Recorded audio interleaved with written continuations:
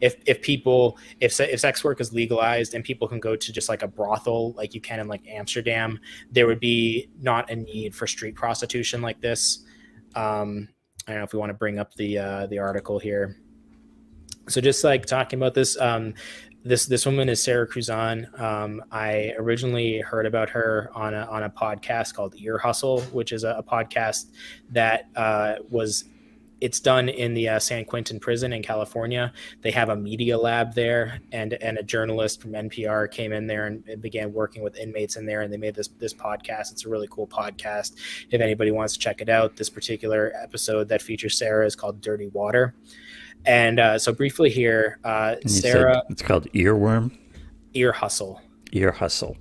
Ear Hustle, yep. So Sara, her story is she basically was raised in a low income area, faced a lot of adversity, and she was roped into sex work by an older abusive man that manipulated her, and therefore she was sex trafficked as a minor sex worker. And she was in this heavily abusive situation that she was being physically abused very severely one night, and ended up taking the life of her sex trafficker, who was a 31-year-old male with a heavy criminal history and was severely abusing her.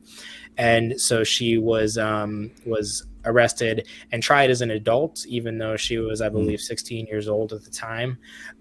So she was tried as an adult. And the big thing with her case too was that for whatever reason, even though I think it's a miscarriage of justice, the judge did not allow the defense to talk about the fact that she was a minor or to talk about the fact that she was sex trafficked.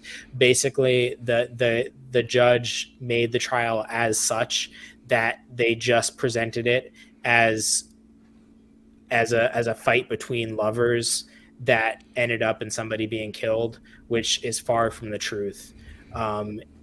And the biggest thing here is not saying that Sara Kruzan is a saint or a perfect person, because she would not call herself that, but in that this is the kind of situation that can happen when we have a puritanistic society in which things that should be legal are not. You end up with these very messy situations.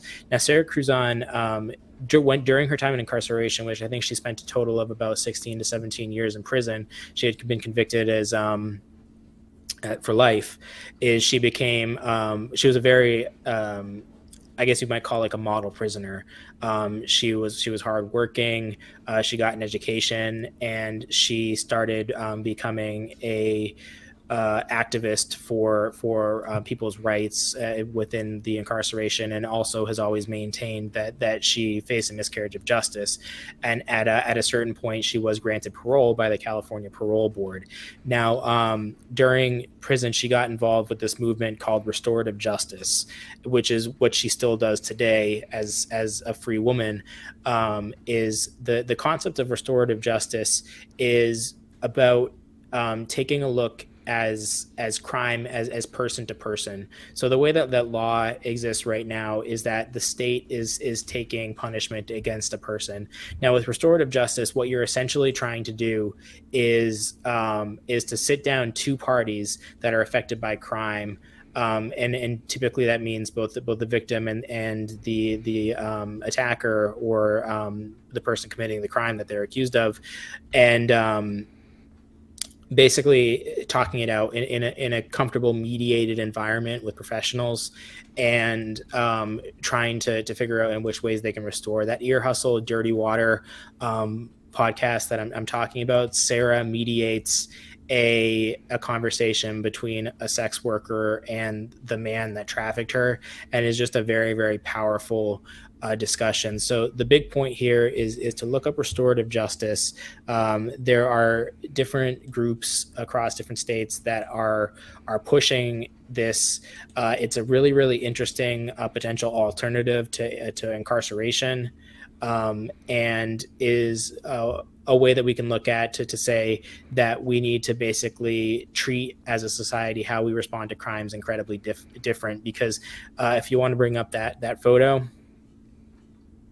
not only is incarceration, generally speaking, not helpful on both ends, because you have potentially a life ruin the person that committed their crime. Another thing too is, like, we need to definitely look at prisoners as people. We have a tendency to look at them as very like other, and there's a lot of stuff in society with that. But also the victims, they tend to, if you really talk to like victims of crimes, a lot of times it doesn't really do them any favors that just somebody's in prison. Like, maybe there's that little part, but there's really that restorative piece missing. And so I think that we should have this criminal justice system that is trying to restore ends on both, because generally there's damage on both sides. So this is just this is a very, very low estimate. This $62,300 per year, the cost of incarceration. That's a low estimate. That would be an inmate that is not a quote unquote a difficult inmate. If you have an inmate that gets into a lot of fights, gets in the hospital a lot, requires a lot of like one-on-one attention, that number can certainly shoot up. But this is just a quick thing. California Prop 47, just talking about that $62,000 a year can either incarcerate one adult or to send 9 adults to drug treatment. I know that this has been talked about a lot by people on RBN and people that are involved in the criminal justice thing. RBN, Revolutionary Blackout Network. Right. You can find on YouTube and other platforms. We like them.